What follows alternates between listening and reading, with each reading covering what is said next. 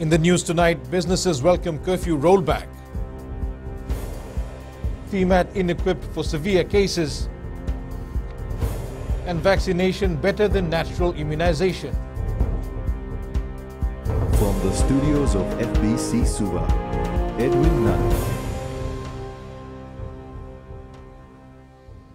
Pulau Fiji. The private sector has responded positively to news that the curfew will be pushed back by an hour to 7 p.m.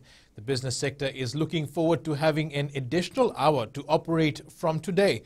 Koroi Tandulala reports Prime Minister Voreqe Bainimarama has also confirmed that further rollbacks in curfew as we vaccinate more people. The government will keep pushing back the start of curfew if vaccination uptake continues to increase, and at 60%, containment borders will be lifted. The shift of the 1 hour in curfew time, it sends a positive signal out in terms of businesses being able to now open more normally. The Prime Minister has confirmed the curfew will continue to be scaled back at every 10% progression rate for full vaccination. The Suva Retailers Association says members will review these changes to suit operations. We know most of our workers were returning home late due to traffic, so we welcome the increase, making the curfew hours a bit later. As for the opening of the shops, I think it will be more like a wait and see. We'll monitor for a few days, and then the shop owners will decide how to go about it. Yeah. The other thing that we noted was the planned progressive reduction in the curfew hours, where, as we reach certain milestones of vaccination, such as, 40%, then 50%, then 60%, and progressive reduction in the curfew hours. So that all was a very positive message. At 70% full vaccination, the curfew will start at 10 p.m. And once we fully vaccinate 80% of our target population, the curfew will start at 11 p.m. The end of curfew to remain at 4 a.m. Koroi Tandulala, FBC News. About $93.6 million will be paid out to 260,000 people under the government's unemployment benefit scheme. Minister for Economy Yahya Said Qayyum has this afternoon also confirmed that 85,000 applications have been declined. Koroi Tandulala has been following developments and joins us live now. Koroi, how soon will the first round of payments be complete? Vinaka, Edwin, the Minister for Economy, Yahya Said Qayyum, says that 345,000 Fijians had applied for the $360 government unemployment assistance. And while giving an update on this assistance this evening, he also raised some concerns and issues that they were facing during the vetting process and also with the disbursement of funds. He noted that some of the applicants were TELS students and have been receiving their TELS allowances. There were other applications as well from civil servants, and there were applications that were filed as well from those who are ineligible for the assistance. He also made an interesting point this evening where there was an issue where just over $620,000 was incorrectly paid out to Digicel customers, especially to those outside of Viti Levu. Now, these customers were ineligible for the assistance, and since then they have been able to reverse the process. Said Qayyum also clarified for those outside of Viti Levu and are in the formal sector and are also eligible for the $360 government unemployment assistance. However, for their case, they have to file their application through the Fiji National Provident Fund. Now, the ministry is also hoping to open the application for the second round quite early to allow Fijians to be able to put their information in quite earlier on. And the second round of assistance will be for 3 months, and it will cater for the month of November, December, as well as January of next year as well. Edwin. Vinaka Koroi. The FEMAT Field Hospital is not well equipped to handle COVID patients who reach critical level. Head of FEMAT, Dr. Luke Nasendra, says these patients require organ support and have to be referred to the Colonial War Memorial Hospital. Since July, FEMAT has had up to 80% occupancy, but numbers are decreasing. Kritika Kumar reports. The head of FEMAT has highlighted that they can only look after moderate to severe patients. But if they do get very sick, we then send them over to CWM Hospital, because that is where the capacity for looking after critical cases is. 75% of severe cases that came into FEMAT have been able to recover thanks to early identification and treatment. What we do, we came up with something like a scoring system to help us in identifying the level of care that a person needs. With that scoring system, it gives us clear direction on where that person needs to be looked after. The ministry is targeting resources towards early detection, monitoring and care of persons with COVID-19 who are at higher risk. Those who are really high risk, we're having a system of going to actually see them with our eye. And those who are really, really high risk, we're actually putting them in the PMET and actually making sure that they don't become too sick, so that we can start the treatment quickly. There are about 38 patients admitted at the PMET hospital in Suva. Kritika Kumar, FBC News. COVID immunity from vaccination is more effective than natural immunity achieved after infection. This is why medical experts make strong emphasis on complete vaccination. Christiana Uluwai reports. Medical experts say antibodies developed after a COVID infection will not be enough to protect individuals from getting infected twice. That if you've had a very mild or asymptomatic infection, then many people may have very low levels of antibodies that they form. Fiji Medical Association says this is why Fijians should complete their vaccination cycle. Also, the natural immunity after you get an infection, it tends to, diminish over time much quicker than a vaccine. Vaccination will minimize the possibility of getting infected with other variants of the coronavirus. You only get immunity, and again, the immunity may not last very long, to the variant of the coronavirus that you got infected with. The Ministry of Health says that natural immunity should not be relied upon, and those infected already should pursue their second dose once they've recovered from COVID-19. Christiana Uluwai, FBC News.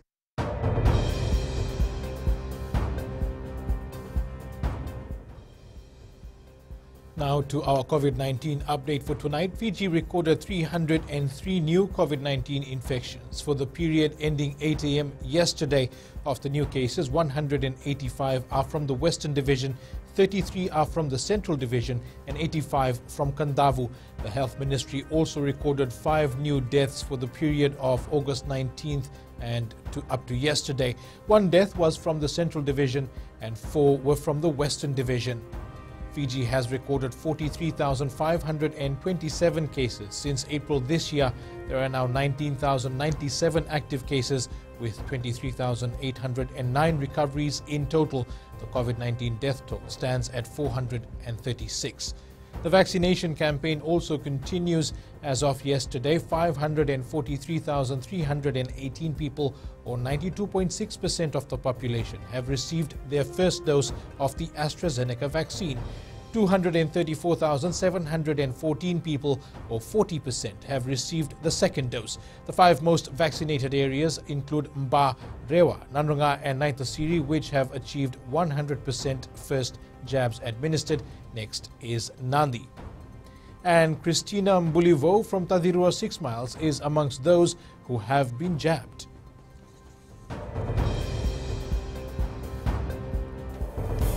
Up ahead, stranded students miss home, and minibus operators look to borders reopening.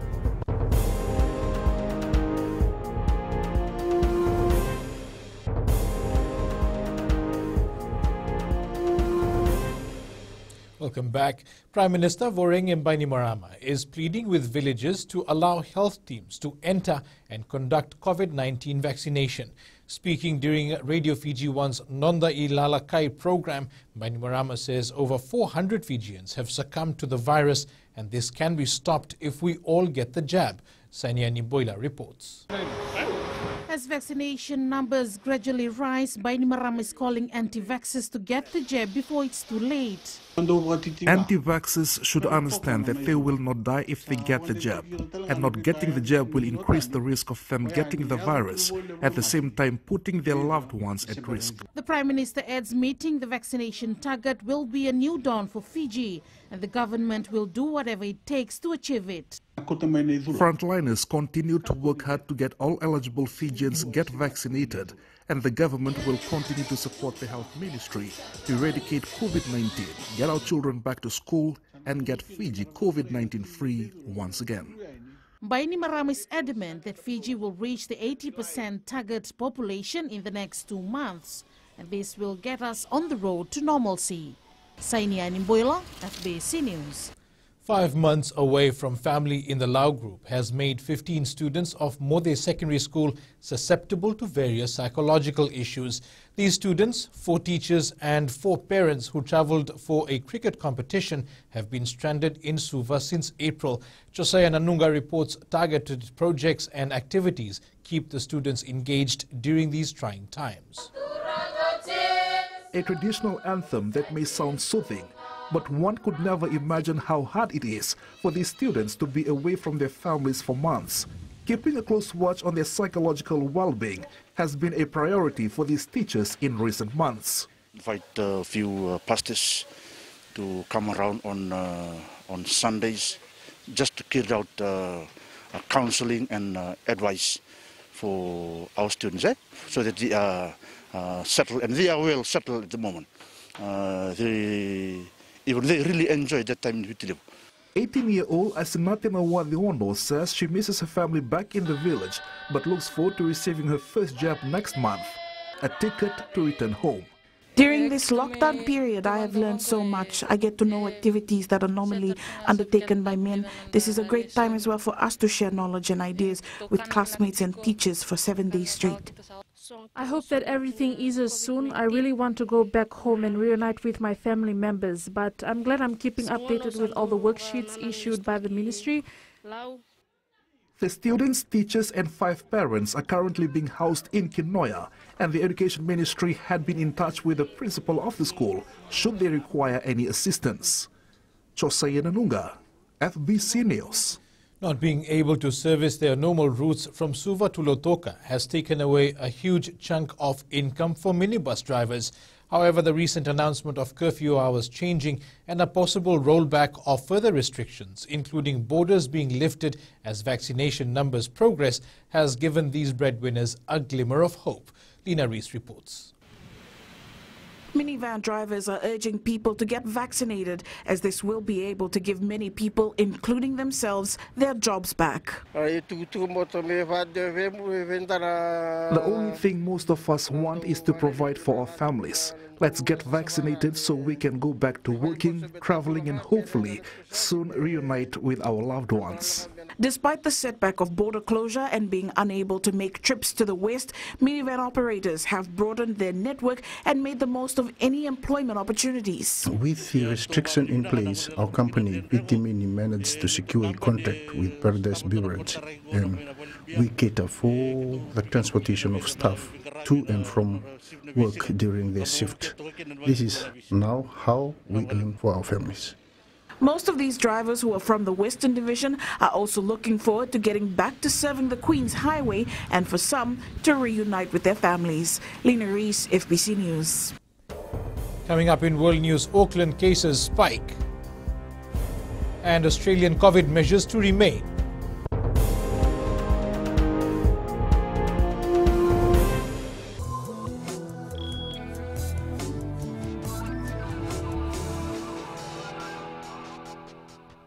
Despite the obstacles presented by the pandemic, more businesses are starting to show interest in investing in new buildings and retail outlets in and around the capital city.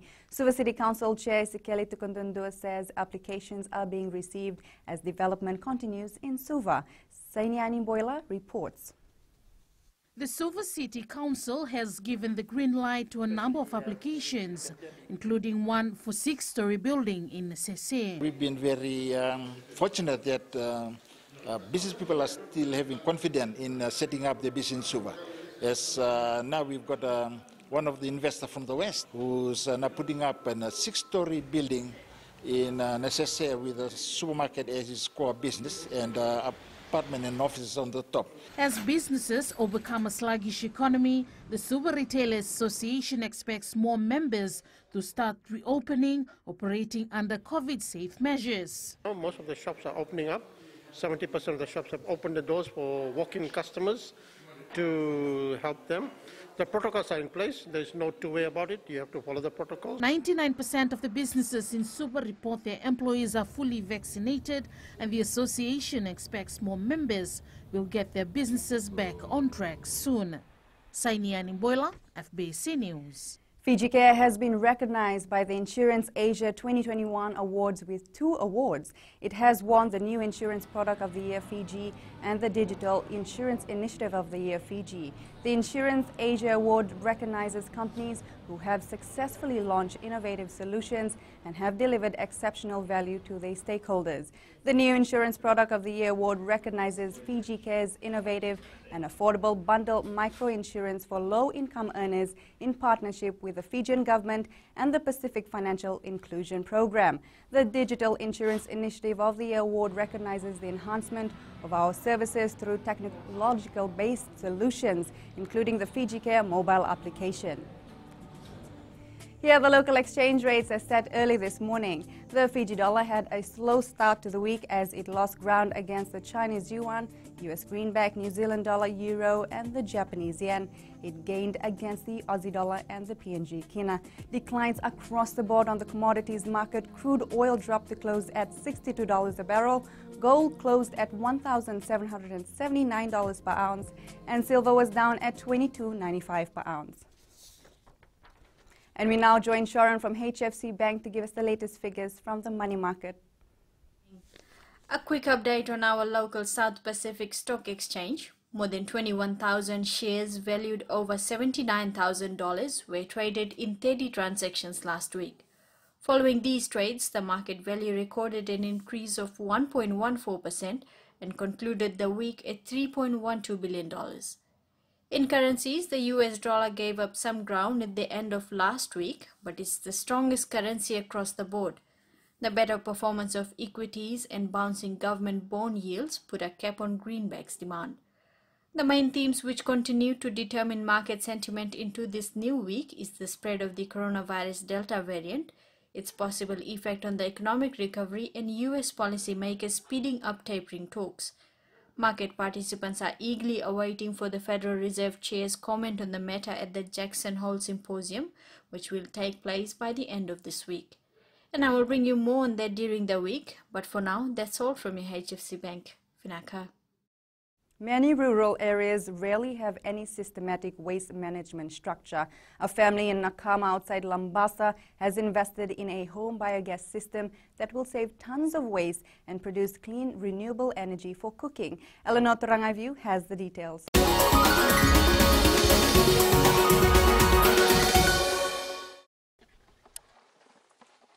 It's a practical solution to the everyday home waste management issue.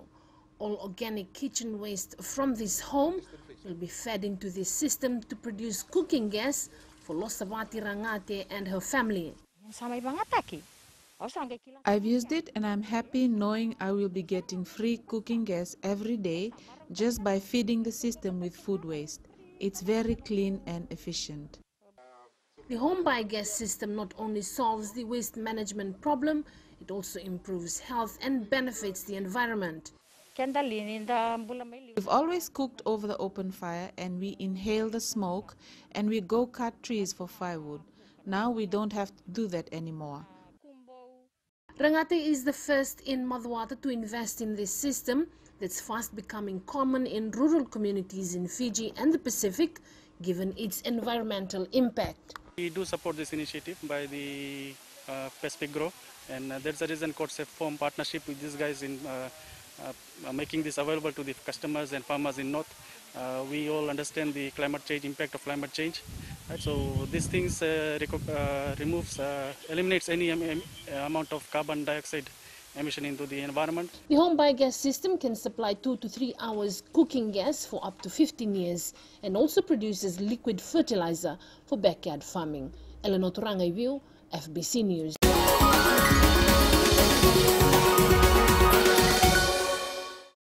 And that is the latest from my end, but coming up after the break, patrolling on horseback to assist police. Stay with us.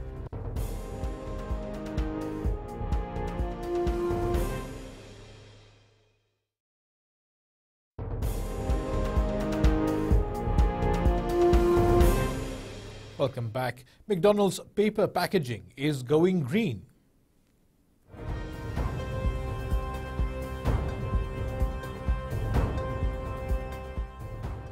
With our borders expected to reopen by December, Tourism Minister Fayaz Koya says given the fluid situation, it's difficult to ascertain the number of workers who will return. Koya says they will also need to consider those who found other means of income or started their own business during the COVID period. He adds many have gone into agriculture and they may not return. We'll also need to consider the time it may take to re-employ and retrain employees, and the structure of the industry businesses now along the entire tourism supply chain. So this will be a gradual process. I mean, as you can understand, it's a new way of doing business too. So it's a bit of retraining that will need to go on. In an effort to help police curb the increasing numbers of curfew breaches, a few horse owners have taken the bold initiative to patrol a few parts of Nandi. The Horse Patrol initiative, launched at the Mulo Mulo community post, is a first of its kind, with 30 people tasked to carry out the job. Felipe Naikaso has more.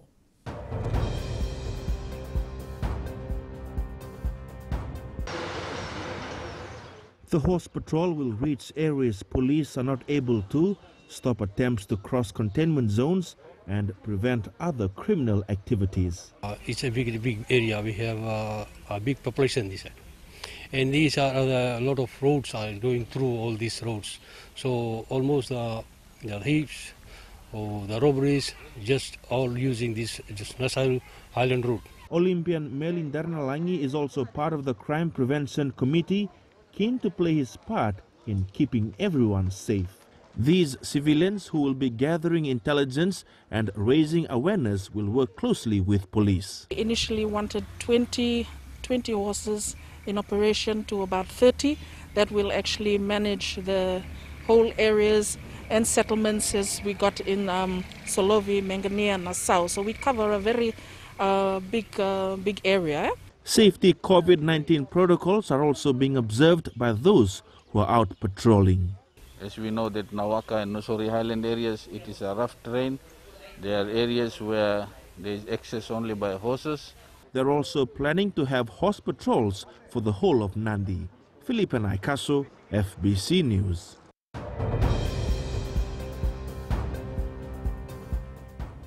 And let's join Jamie now for tonight's sports update.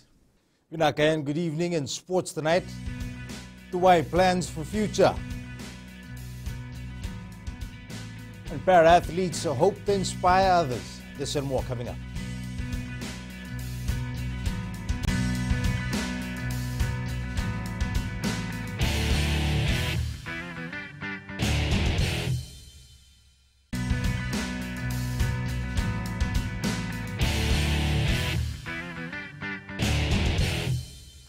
Dual Olympic gold medalist Jerry Tuwai has mapped his plans for life after rugby.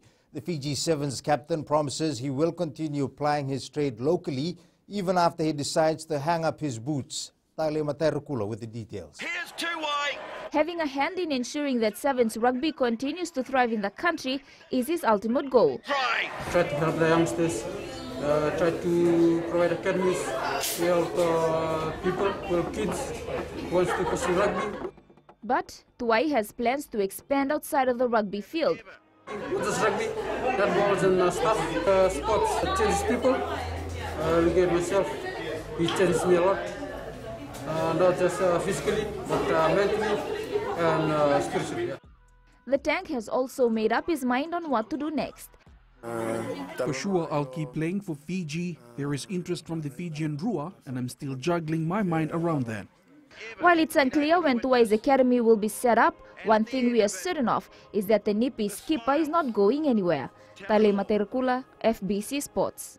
As the countdown begins for the Tokyo Paralympics, anticipation is growing for Fijians Iosefo Rakesa and Inosi Matea preparing for their debut. This will be the first time Fiji will have two participants at the Games who have qualified on merit, and they're both aiming to do the country proud. Karlaini Tavi has more. Representing the country is a milestone achievement for Inosi Matea. It's a mixed event and everyone has prepared for this game, so it would be nice if you win a gold, but yeah, it's gonna be tough.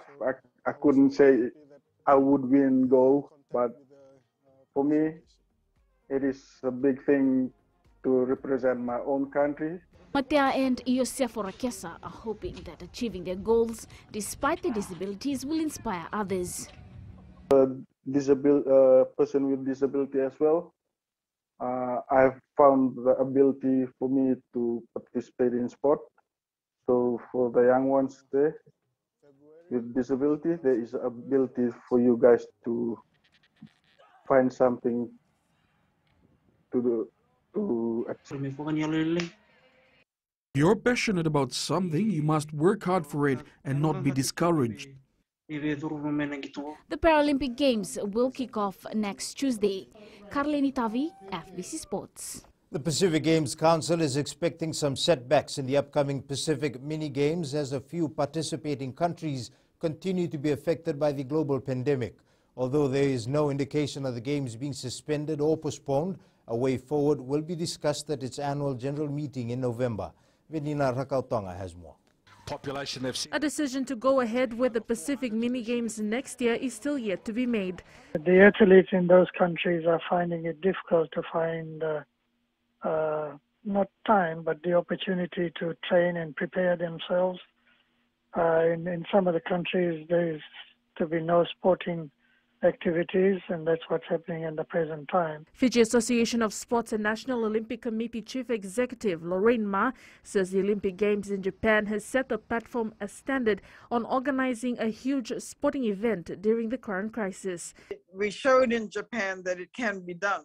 The venues were open for these competitions, and it's just a matter of making sure that all the countermeasures are in place, but not only in place, but observed.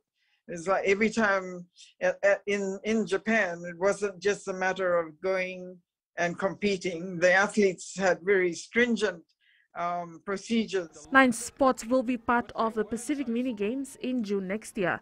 Venina Rakautonga, FBC Sports. A try by Mikaele Ravalawa was not enough as St. George Illawarra's chances of playing NRL finals this year slipped away with a loss to the Roosters in round 23 last night. The Roosters led 14-0 late in the first half, then had to endure a 3-try comeback from the Red V, who claimed the lead midway through the second half before the Chooks produced a stunning 4-try burst to win 40 points to 22. In another NRL match, Fiji Mbati fullback Marcelo Montoya's try for the Warriors was not enough as they went down in a nail-biting 24-22 loss to the Brisbane Broncos last night. Romelu Lukaku scored his first ever Chelsea goal almost a decade after his debut as the Blues deservedly beat Arsenal 2-0 in the English Premier League. Lukaku, who was at Chelsea as a teenager, started at the Emirates after his £97.5 million signing from Inter Milan and looks to have given the Blues an ominous new dimension. Meanwhile, Manchester United failed to build on its opening day demolition of Leeds United as Southampton earned a fully deserved 1-1 draw at St. Mary's. Serge Gnabry scored twice as Bayern Munich beat Köln 3-2 in an entertaining Bundesliga encounter. Robert Lewandowski was also on the score sheet for Bayern, but the champs had to work hard for maximum points.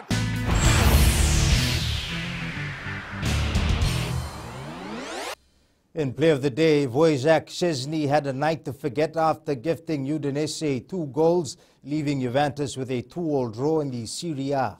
While all the talk before the match was about Cristiano Ronaldo being on the bench for Juventus, the goalkeeper had to endure a tough night.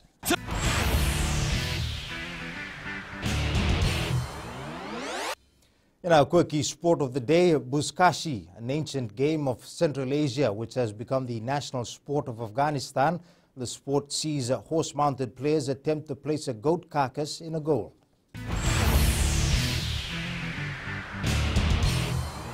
That's it from sports tonight. Coming up in Weird and Wonderful, more reasons to take pictures of your pet cat. Details after the break.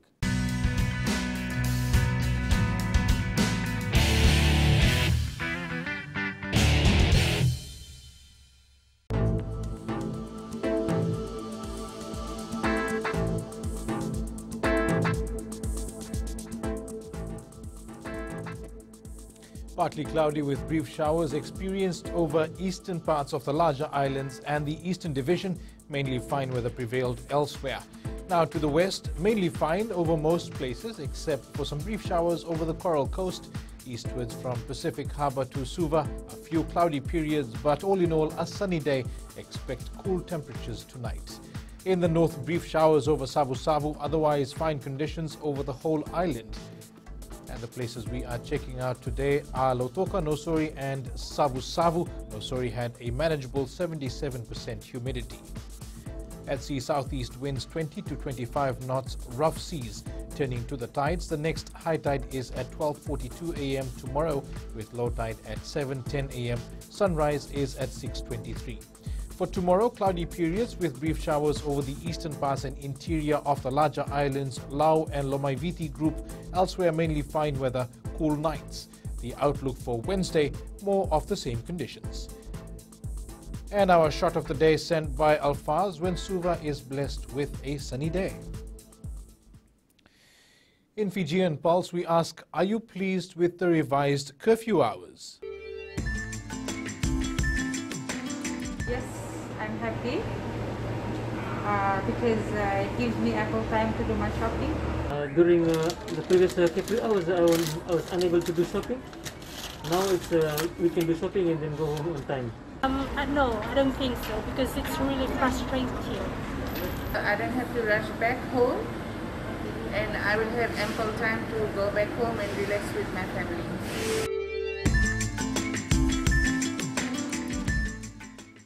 Cat owners who love to take pictures of their furry friends now have a new excuse to pull out their smartphones and take a snapshot. It may actually help the cat. In recapping our main stories, businesses welcome curfew rollback, unemployment assistance payments ahead of schedule, and vaccination better than natural immunization. For these stories and others, tune in to our sister radio station, Gold FM. To our poll question, last week we asked, should commercial banks relook at lending rates? Almost 55% answered yes. This week we are asking, are you confident that Fiji will meet its October vaccination deadline? Visit our FBC News website to take part and send us newsworthy pictures and videos, fbcnews@fbc.com.fj, or share it with us via social media. You can also download our FBC app to keep updated with the very latest in news and sports and listen to our 6 radio stations live. That's your news this evening. I'll see you again tomorrow. Until then, stay safe. Modemata.